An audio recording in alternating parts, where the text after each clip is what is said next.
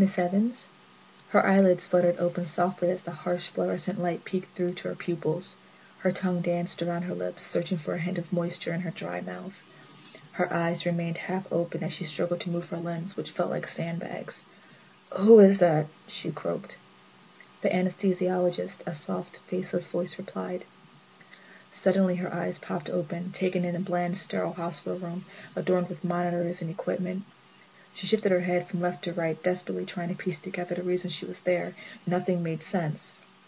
Her right hand was bandaged with an IV drip dangling on the side, her mind still cloudy. Then her eyes shifted downward, towards her abdomen. In pieces, the last few hours began to trickle in. "I was here for an operation," she said hesitantly. "A procedure, yes." She shut her eyes quickly, attempting to disguise hot tears threatening to stream down her face. "Was it a boy or a girl?"